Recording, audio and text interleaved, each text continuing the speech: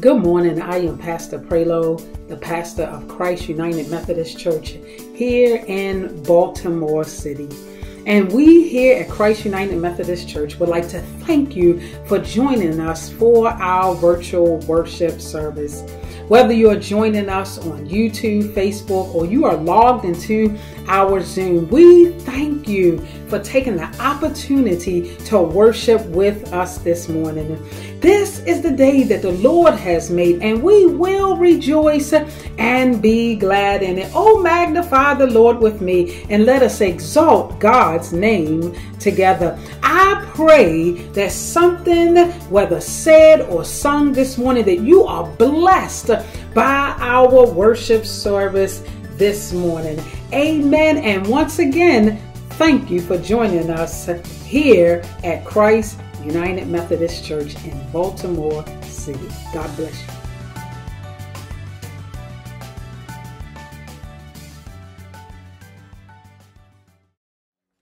Bless the Lord. Bless the Lord. Come on and praise the Lord with us today. He's just been so good to us. I just want to thank him.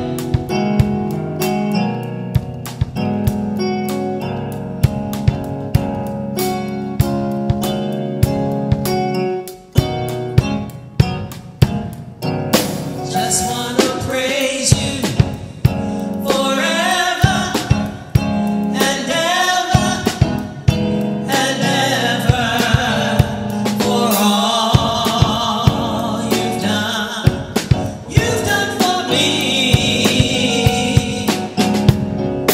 Blessings and glory and honor, they all belong to you. Thank you, Jesus, for blessing me. Just wanna thank you forever and ever and ever for all you've done for me. Blessings and glory and honor, they all belong to you. Thank you, Jesus, for blessing me. Just wanna praise you forever and ever and ever for all you've done for me. Blessings and glory and honor, they all belong to you. Thank you, Jesus. Thank you, Jesus. Thank you, Jesus. Thank you, Jesus. Thank you, Jesus. Thank you, Jesus. Thank you, Jesus.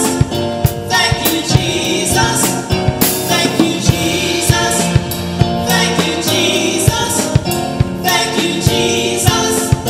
Thank you, Jesus.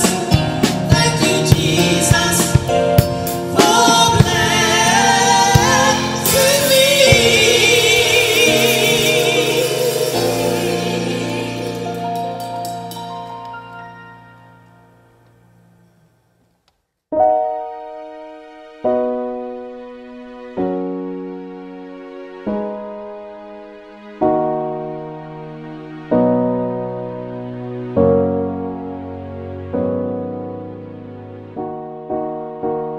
Good morning, Christ Church family and friends. Let all hearts pray. Most good, gracious, and precious Lord, we give you thanks and praise. We worship you. We magnify and adore you. You are God and God alone. You are our Alpha and our Omega, the beginning and the ending. You are our rejoice. We thank you, Father, for all that you've done. We thank you for shelter, for food to eat, for clothes on our backs. We thank you for all that you've done, that's how you watched over us, and that no matter what happens, you're always with us. We thank you, Father, that in these days of uncertainty, that you are our stable rock, and that we know, dear Father, that no matter what happens, that you will be there. We pray, dear Father, not only for our family members, those who may be in hospital rooms or those who may be in convalescent homes, Father, but we also pray, dear Father, for those who are going out every day, working, dear Father, struggling. We pray for those, Father, who are going out every day and taking care of our kids, whether they are homeschooling or they're teaching or administrating. We pray for all of those people, Father, that you would strengthen them and guide them. We pray, dear Father, for those who are struggling today, Father, who don't have a job and who don't know where that next meal is going to come from. We pray, dear Father, that you would send your healing hands, that you would send help, and that you would send encouragement, that you said that we were not to worry about what to eat or what to drink or what to wear, that you would take care of us. We ask you, dear Father, that you would remind us that as a part of the body of Christ, that we are to live together in peace, and that we should let you control our thoughts, and that you don't leave us, and you've never forsaken us, and that you are merciful, and that the grace that you have given us, we are saved and we're set free. We thank you, dear Father, that we can rejoice even in our weakness, even in our sadness and in our uncertainties. We can rejoice. We can rejoice because we know you, and that we understand that you will never leave us. So we're never alone. And that's a good thing. Thank you, dear Father, for all of the things that you've done and all that you're doing. We thank you, we praise you, we worship you, we magnify you and adore you. And our souls say amen.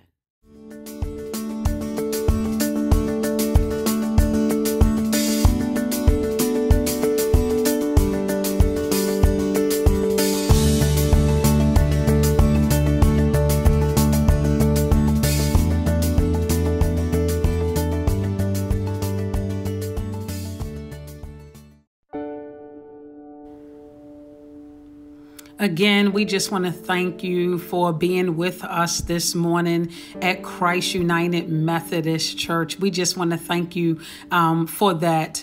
It is giving time. It is time for us to give back to God a portion of that which God has graciously and extravagantly blessed us with. We here at Christ United Methodist Church, we want to first thank you for what you have already given to this ministry. And we want to thank you for just sowing a seed into this ministry. And we thank God because ministry still goes on. We thank God for our outreach ministry that's still out in the community and making an impact for the kingdom of God. Here at Christ United Methodist Church, there is 4 ways in which you can give. You can go to our website at www.christumc21213.org. That's www.christumc21213.org. You can also download the app Givelify. You can download the app Givelify on your smartphone and look for Christ United Methodist Church, Baltimore City. You can also text to give. You can text the word GIVE, that's GIVE, to 410-632-6452. Again, text the word GIVE to 410-632-6452. And also, there is still snail mail. You can still use mail.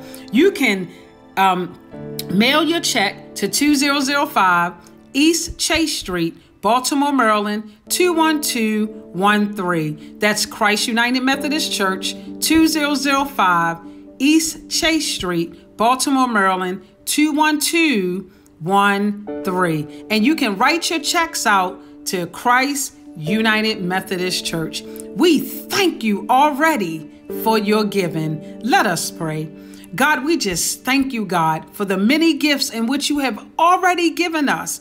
We pray, God, in the name of Jesus, we here at Christ United Methodist Church, that we will be good stewards over that which you have trusted in our hands. We pray, God, in the name of Jesus, that it be used for the upbuilding of your kingdom here on earth. It's in your name that we pray. Amen.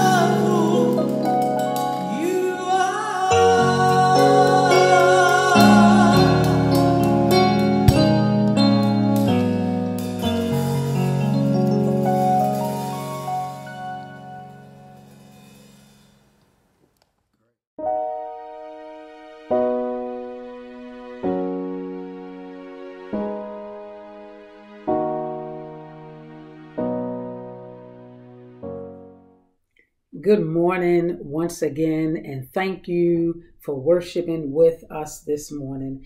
I pray you enjoyed our worship service thus far. Let's thank God virtually for Pastor Wayne and our pandemic worship team. If you would give God a hand clap of praise, just give God a hand clap of praise for their faithfulness. They have been faithful in the pandemic, and we thank God for them. Once again, I just thank you for worshiping with us this morning. I believe that there is a word from the Lord. Let us pray. God, it's in your name we come this morning. We thank you, God, for your grace and your mercy and how merciful and gracious you have been to us. We pray, God, in the name of Jesus, open our eyes, our ears, and our hearts that we may have an encounter with you this morning. It's in your name that we pray. Amen. Amen. My brothers and sisters, this month we have been in the book of Habakkuk.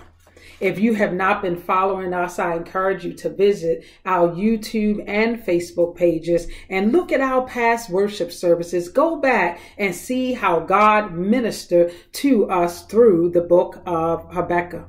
This morning, we are actually in the 3rd chapter. Would you get your Bibles? Would you go and get your Bibles and join me in Habakkuk, the 3rd chapter? So let me read Habakkuk, the 3rd chapter, and I'm going to start with the 16th verse 16 through 19. And the word of God reads as thus: Though the fig tree does not blossom, and no fruit is on the vines, though the produce of the olive fails, and the fields yield no food, though the flock is cut off from the fold, and there is no herd in the stalls, yet I will rejoice in the Lord. I will exalt in the God of my salvation. Again, that's Habakkuk, the 3rd chapter, verse 16 through 19, verse 16 through 18. Verse 18 says, Yet I will rejoice in the Lord. I will exalt in the God of my salvation. My brothers and sisters, I want to preach this morning from the topic, Yet I will rejoice in the Lord. Yet I will rejoice in the Lord. My brothers and sisters, the book of Habakkuk invites us into this long dialogue between Habakkuk and God. Habakkuk has this concern about the lack of justice for God's people. Violence and corruption were prevalent in the land. A land known by God's name was disregarding the law of God. Habakkuk must have pondered on the state of the nation. From reading chapter 1, it appears as though he was bewildered that God was silent regarding the evil that was prevalent in the land. The people have not lived up to the vocation of being God's people. Concerned, Habakkuk initiates this conversation with God. Habakkuk says to God, Why do you force me to look at evil, stare trouble in the face day after day? Habakkuk initiated this conversation with God and asked God the question, why?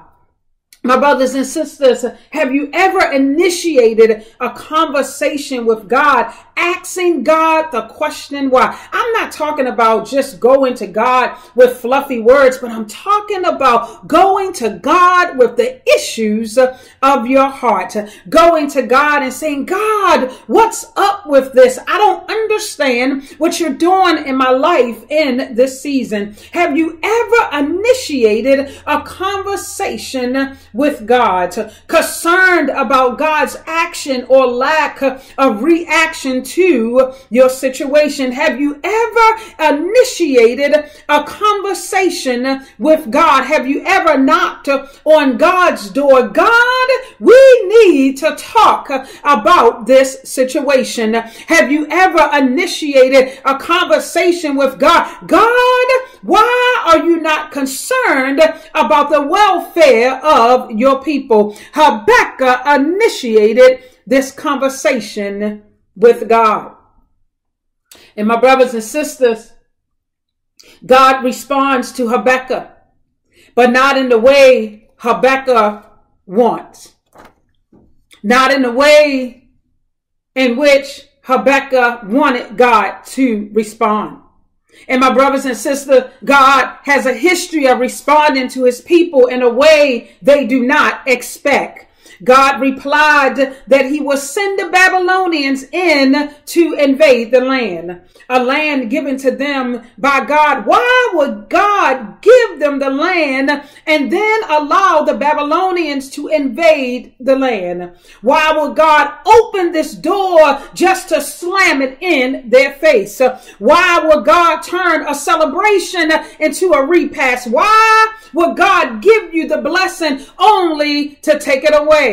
My brothers and sisters, we all have felt like God have given us the blessing only for the door to slam front, only for the door to slam in front of us. Why would God give me the job only for me to get fired? Just got the job before the pandemic hit, and then the pandemic lost the job. My brothers and sisters, Habakkuk did not understand what God was doing. What God would do would go against who he believed God to be. He believed God to be a fair and just God, but what God would do did not look like justice to Habakkuk. Sending the Babylonians in to invade the land could not be justice. God, do you not know what they will do to your people? My brothers and sisters, in chapter 2, we are invited to listen to God's response, or God's second response to Habakkuk. There, God encourages Habakkuk to write the vision. Regardless of what it looks like, Habakkuk, in spite of the fact that you cannot see what I'm doing in this season, although you do not understand the plan I am laying out before you, Habakkuk, although the people look defeated with the naked eye, Habakkuk, there is still a vision for the people of God, and it will come to pass in its appointed time. Because my plans are not your plans, and my ways are not your ways. What looks like defeat to you is victory to me. Somebody need to hear that this morning. What looks like defeat to you is victory to God. What looks like a setback to you is a setup for God. What appears to be no action is action to God, because sometimes, my brothers and sisters, God does not work in the forefront of our lives. God told Habakkuk that he was not blind to the sins of the people, and that a time had been set aside in which judgment and recompense for their actions would be made. But God's vision, my brothers and sisters, is for an appointed time. And it speaks to the end of a thing. God encourages Habakkuk in his faith by saying, the righteous live by faith. The enemy is puffed up and his desires are not upright. But the righteous, the people of God, those who trust in God, those who have the heart of God, those who seek the face of God, live by faith. Now we find ourselves in chapter 3. After all of Habakkuk's complaints to God, and hearing God's explanation and vision for the people of God, we experience a shift in Habakkuk's disposition. My brothers and sisters, we are invited into Habakkuk's prayer. And my brothers and sisters, if you have an opportunity to hear a person pray, their prayer says a lot about their relationship with God. It tells you if they have a relationship with God, because if I have a relationship with God, I would not be afraid to approach God. If I'm familiar with God, I would not be afraid to talk to God. If I'm used to having a conversation with God, I would not be afraid to stand before God. A person's prayer says a lot about the person and their relationship with God. And in this prayer, Habakkuk sees hope. There's a shift in the way Habakkuk now communicates with God. He thanks God in response to God's vision. In this chapter, we learn from Habakkuk's prayer that Habakkuk is now seeking revival for God's people. Habakkuk understands that God can bring revival because of what he has heard about God. Lord, I have heard of your fame. I stand in awe of your deeds. Lord, repeat them in our day, in our time. Make them known. In wrath, remember mercy. In his prayer, he expresses the need for immediate revival. He wants God to act not in the future, but he wants God to bring revival now. God, I heard what you can do. Do it again, God, and do it now. Do now what you did in the past. God, deliver us like you delivered your people in the past. Work among us as you worked among your people in the past.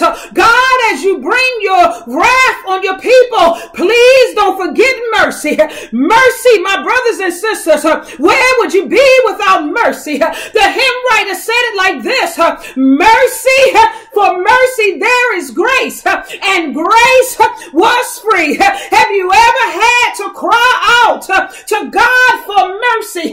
Granted, God give it to us every day, but have you, my brothers and sisters, have your life ever been in such a place where you have to cry out to God? God, have mercy on me. Where we here today, my brothers and sisters, we are here today because God has been merciful towards us. Woke up this morning because God felt like being merciful. But I thank God for being merciful in my life.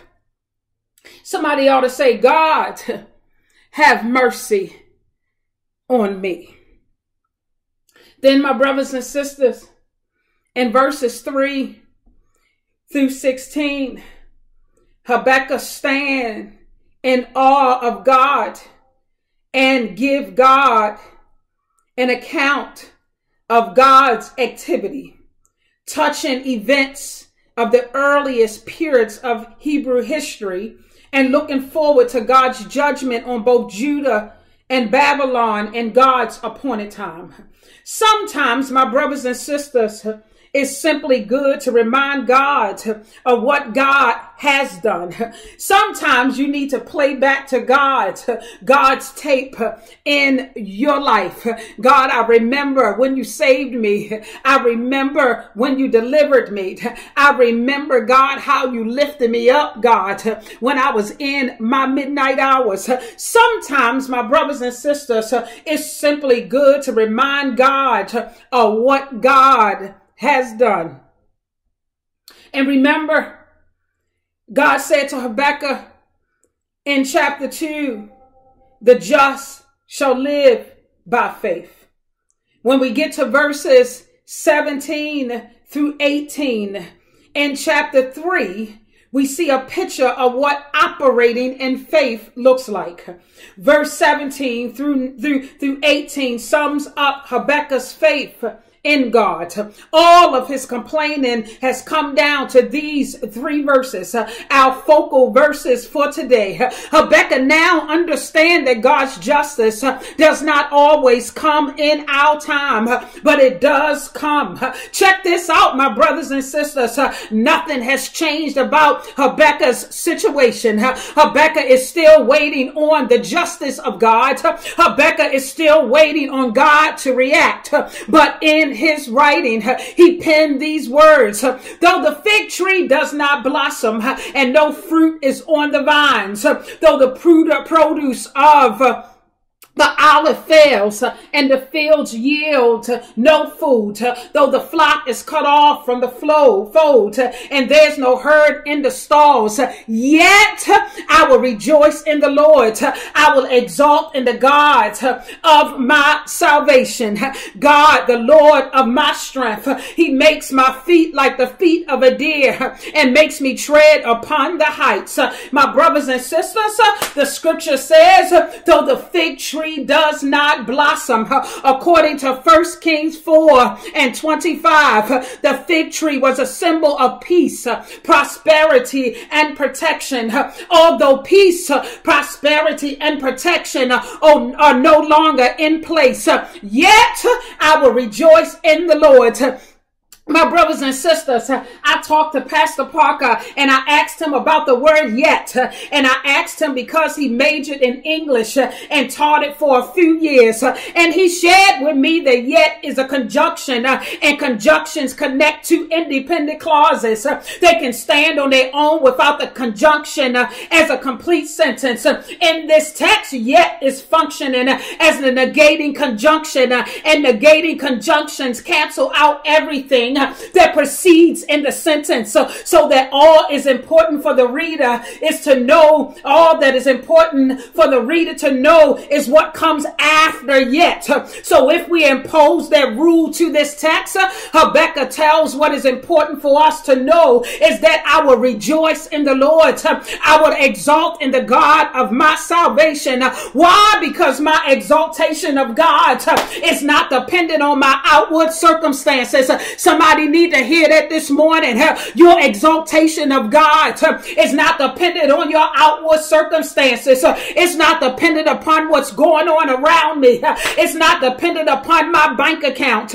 It's not dependent upon if things are going my way or not. It's not even dependent upon the fig tree. It's dependent upon who created the tree. It is dependent upon God.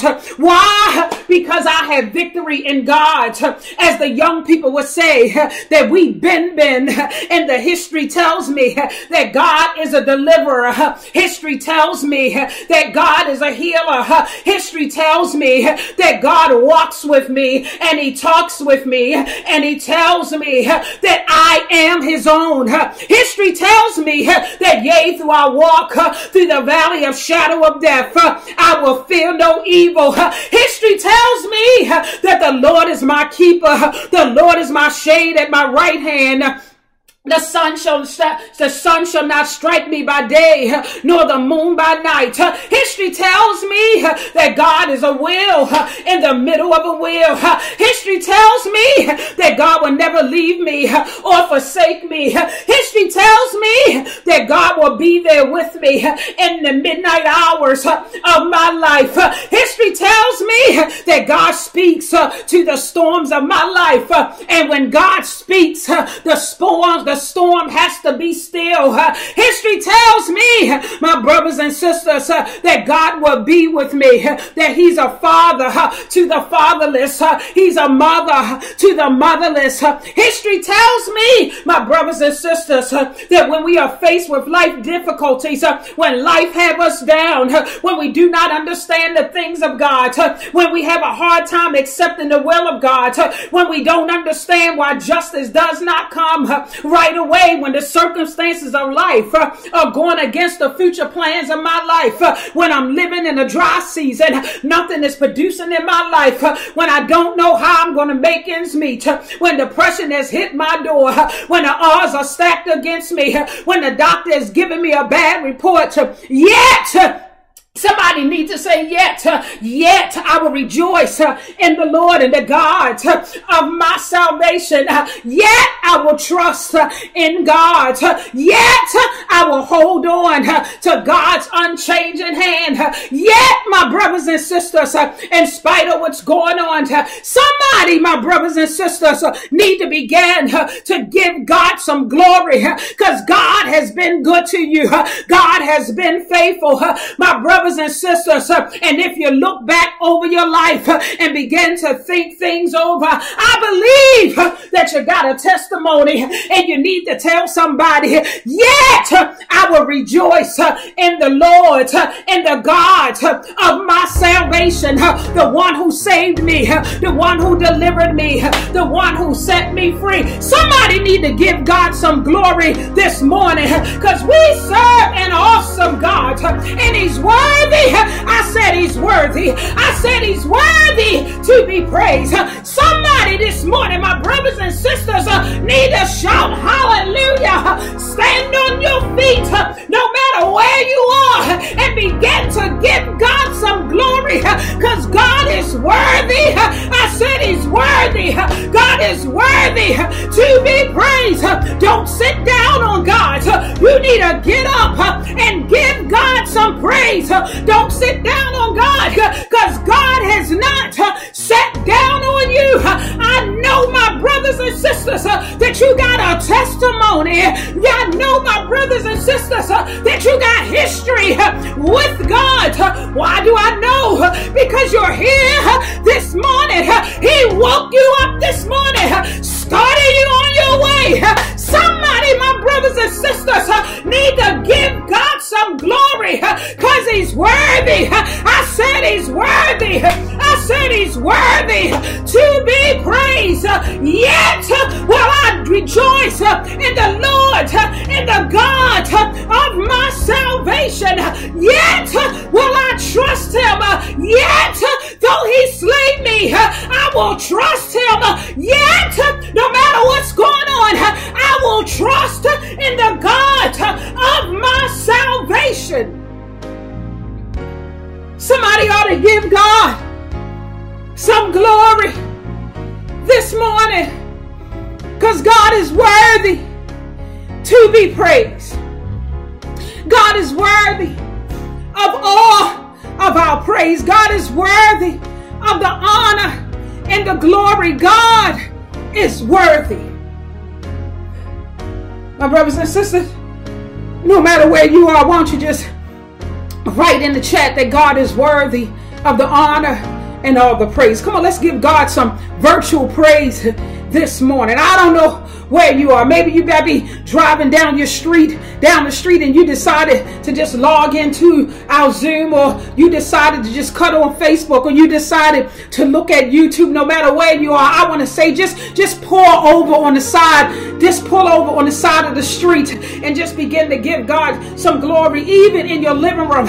Why don't you just stand on your feet and begin to give God some glory? I know you got something that you can worship God for, I know you got something in your life that you can begin to rejoice in God, not because of God, the trouble that I'm going through right now, but because I know, God, that you're here with me. I know, God, in the name of Jesus, God, that you're in the midst of this with me. I might not see you, I probably can't trace you, God, but I know, God, that you promised me that you'll never leave me or forsake me. God, you promise if I trust in you and lean out of my own understanding, in all my ways acknowledge you. You said that you would direct my path. Somebody need to give God some glory this morning, because I know there was a time in your life when your body was wrapped in pain and God delivered you and God healed you. I know there was a time when you probably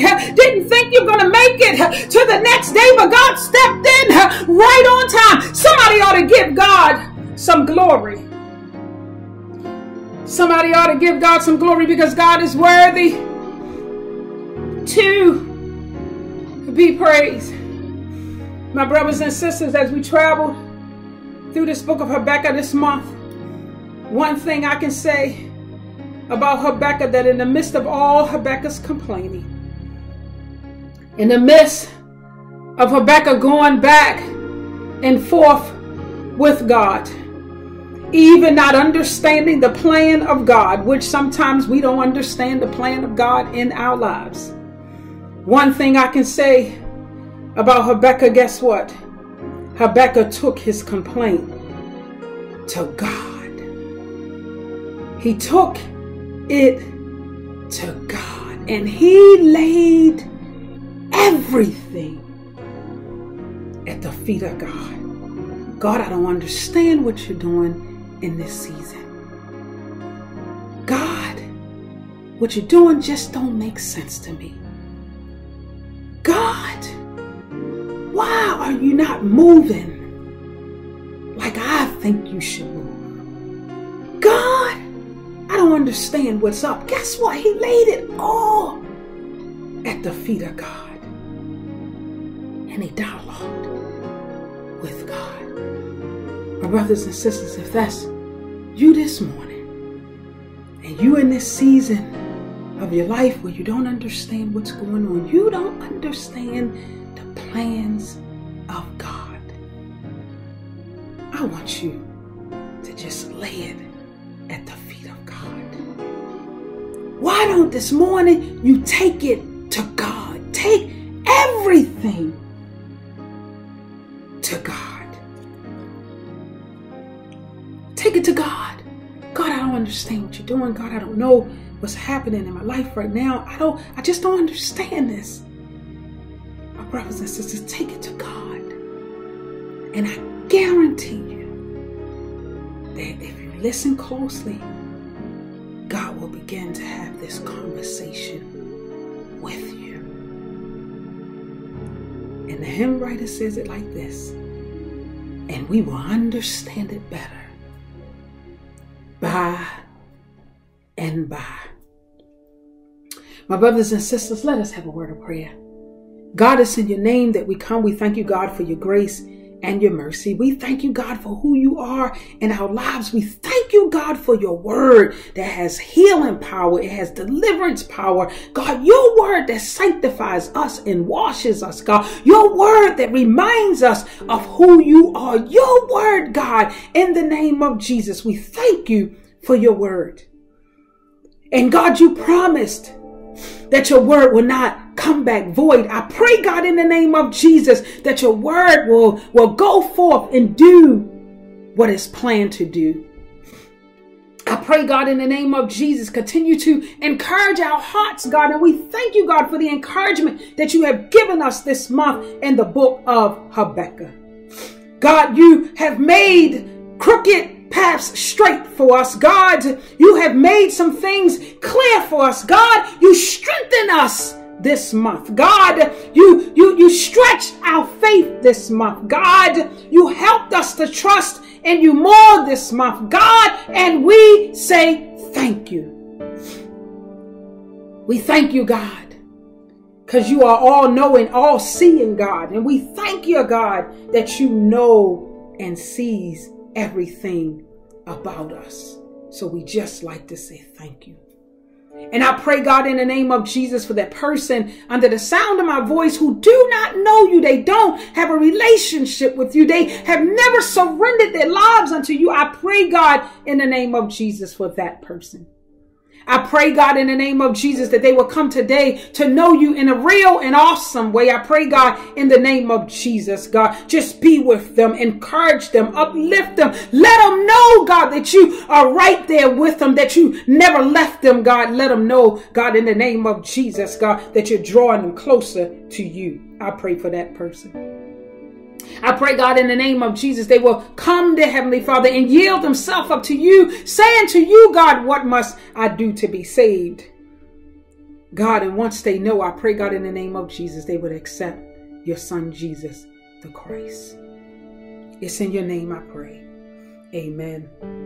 My brothers and sisters, if you are joining us this morning and you do not know God as you do not know God as your Savior. You do not know Jesus the Christ as prophet, priest, and king over your life. You don't have a relationship with Jesus. I want to invite you into that relationship. The Bible says that for God so loved the world that God gave God's only begotten Son, that whosoever believeth in him should not perish, but have everlasting life. God sent not his Son into the world to condemn the world, but that the world through him might be set free. I want to offer you that salvation today. The Bible says if you confess with your mouth and believe in your heart that God raised Jesus from the dead, the Bible says that you shall be saved. Because with the mouth one makes a confession unto salvation, and with the heart one believes. So if that's you this morning, my brothers and sisters, I invite you to Jesus. If you would just repeat after me. God, I believe Jesus the Christ to be your Son. I believe that he died on the cross for my sins, that I may have a right to the tree of life. And I accept the salvation that was offered on the cross. I accept that salvation today. God, I thank you. Come into my heart and live with me. I thank you this morning for salvation. It's in your name I pray. Amen. My brothers and sisters, if that's you, I pray, God, in the name of Jesus, that you would connect to our church. And I want to invite you to connect to Christ United Methodist Church. If that's you, if you would just write connect in the comments, just write the word connect, and one of us will get in touch with you. Or you can call the church at 410-732-5600. Or you can email us at cumchurch@verizon.net, and we will get back in touch with you. If that's you this morning. My brothers and sisters, once again, I just thank you for joining us this morning for our worship service. I pray that you were blessed by God's word. The Bible tells us that thy word have I hidden in my heart that I may not sin against thee. I pray, God, in the name of Jesus, that you will hide God's word in your heart. I pray in the name of Jesus, as you go about this week, that you will be encouraged by God's word.